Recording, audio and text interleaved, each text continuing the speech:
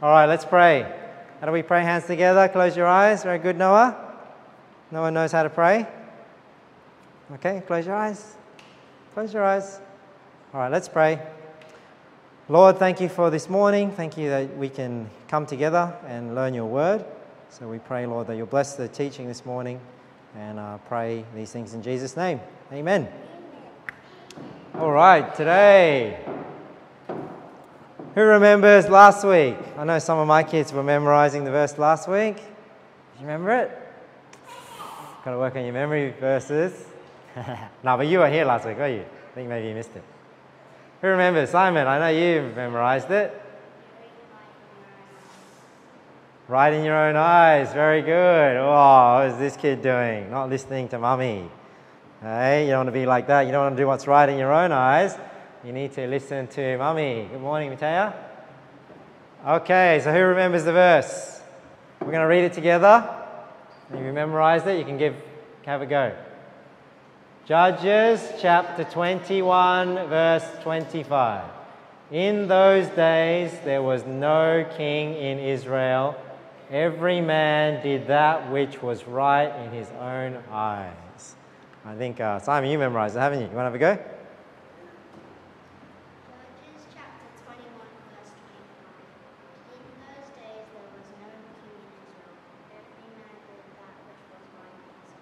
Very good. Do you want to go, Sarah? I know you memorized it.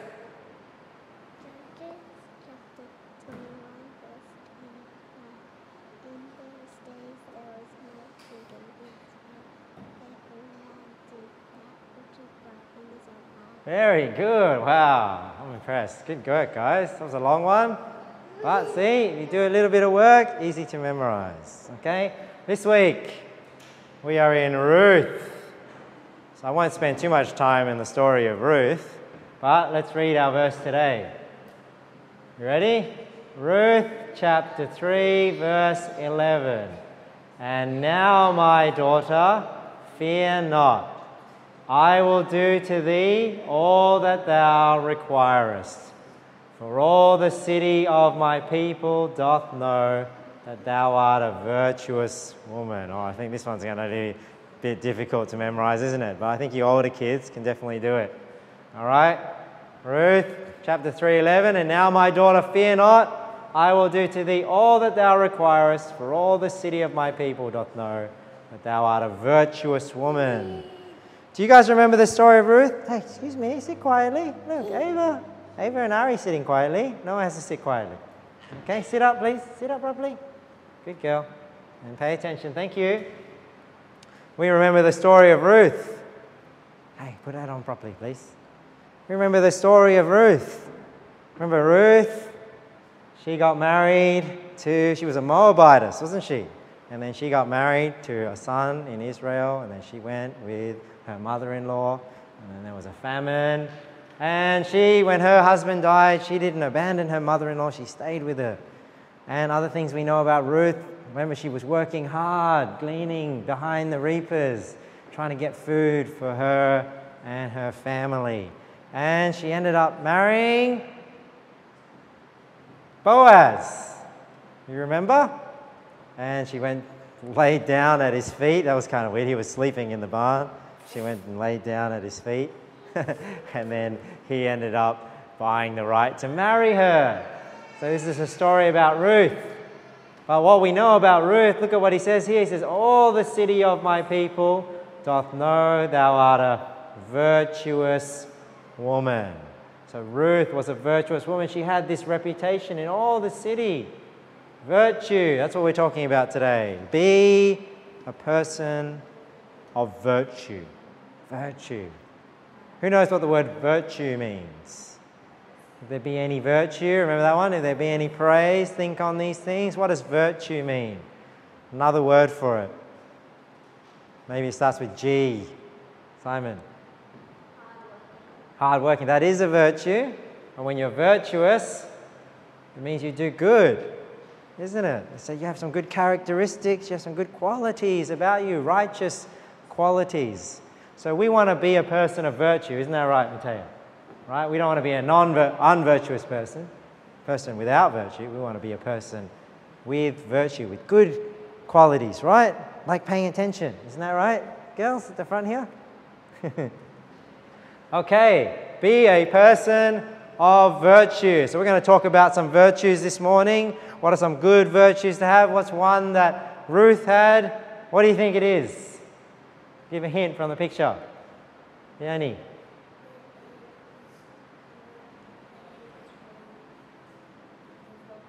Yeah, he's working. How is he working? Is he lazy? No, what is he?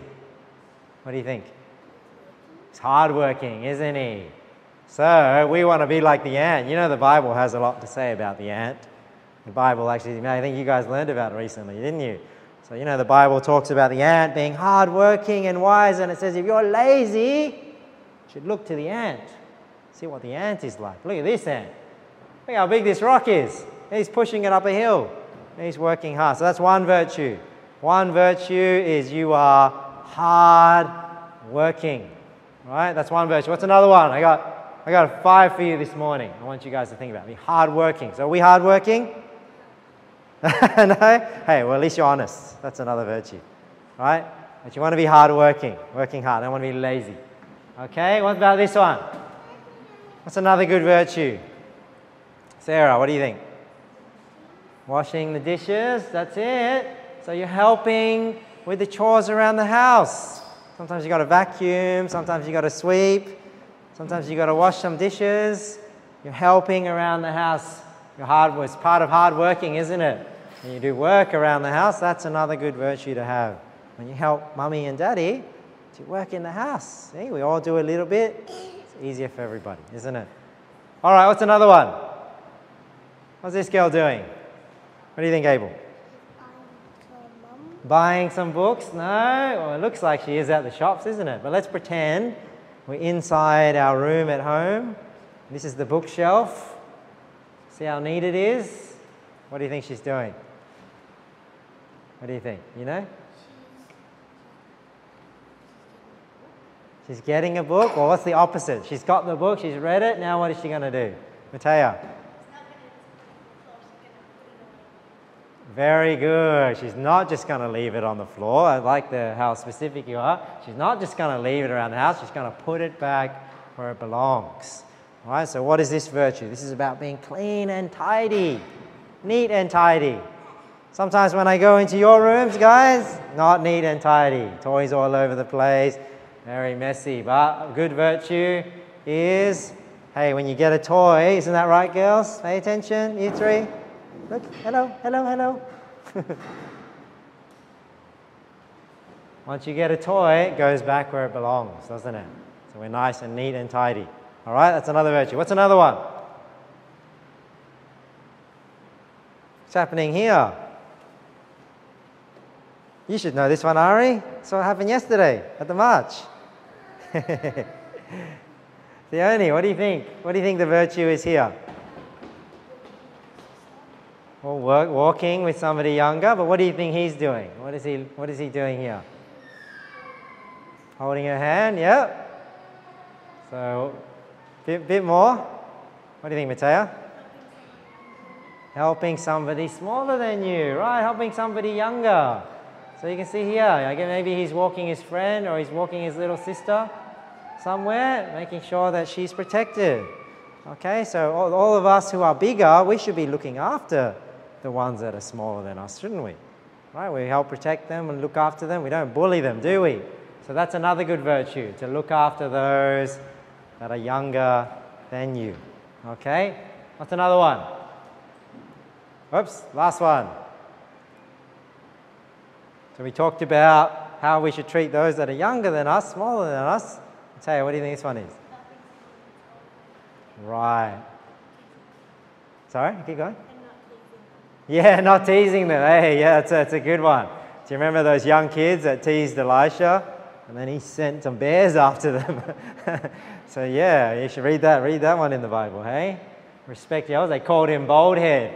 And then some bears came out of the wolf and tore up the children. So that's trying to teach that we should respect our elders, shouldn't we? So like here, they're helping, but we should respect those that are older than us. So we respect them in how we treat them, but we also respect them in how we speak to them, don't we? So the older people in church, not just me, but the other parents, the way you talk to them. Hey, one good virtue is you need to speak to them with respect. All right, so let's just go over it again quickly. Hardworking. Some virtues today. Hardworking. What about helping around the house? Hey, helping, doing your part at home. What's this one? Neat and tidy, putting things away, not being messy, right? Making sure things go back where they belong. Looking after those that are smaller and younger than you, weaker than you. And we respect our elders, don't we? We respect those that are older than us in the way we treat them and the way we talk to them. All right, so let's read our memory verse again. Here we go, you remember? Ruth chapter 3, verse 11. And now, my daughter, fear not, I will do to thee all that thou requirest. For all the city of my people doth know that thou art a virtuous woman. All right, so that one, I'll have a look at your Bible memorization books today, and maybe we can hand them out today while you guys are doing the craft. Okay, so let's all stand up. We've got a craft for you today. So Katarina's organised a little word search of virtues that we can find.